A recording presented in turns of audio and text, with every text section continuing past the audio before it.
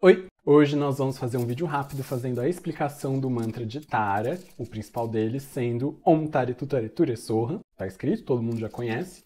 E vamos lá. Om.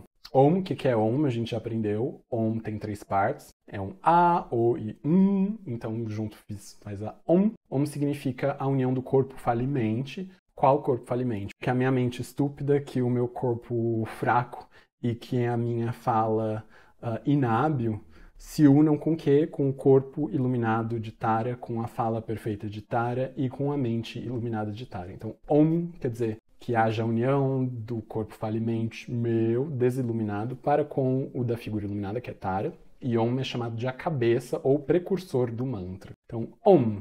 Tare. O que é Tare? Por que não é Tara? Porque Tara é o nome da deidade, né? Então, esse Buda se chama Tara. Mas quando a gente chama em sânscrito no vocativo, tipo exclamativo. Então, assim, se você chama uma amiga, aí você grita, você fala assim, quem é essa? Essa é amiga, termina com A. Mas se você está no meio da rua e você precisa dela e você grita assim, amigue, o A vira E, quer dizer, um ponto de exclamação. Então, tare quer dizer tará, exclamation mark, ponto de exclamação, vira tare. Então é Om, ó Tara, Tara, dá um grito assim, Tara.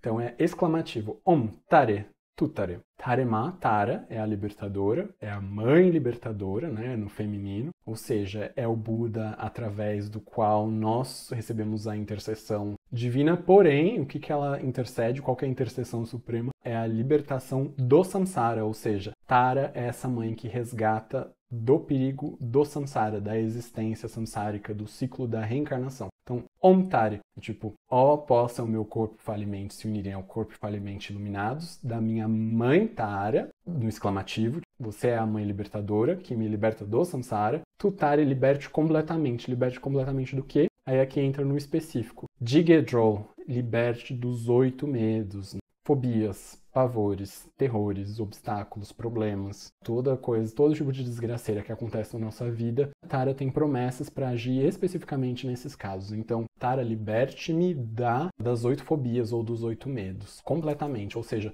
me liberte completamente, especificamente, né? Em geral, me liberte em geral do samsara e agora mais imediatamente ou mais em específico dos problemas, como os 8 grandes medos, externos, internos, os 16 medos secundários, enfim, desses problemas. E Ture, me liberte de todas as doenças. Então, a prática de Tara, além de você tomar os seus remédios, fazer os seus exames e ir ao médico, mas é dito como libertador de doenças. O que são as doenças? As doenças do corpo, mais especificamente as doenças da mente.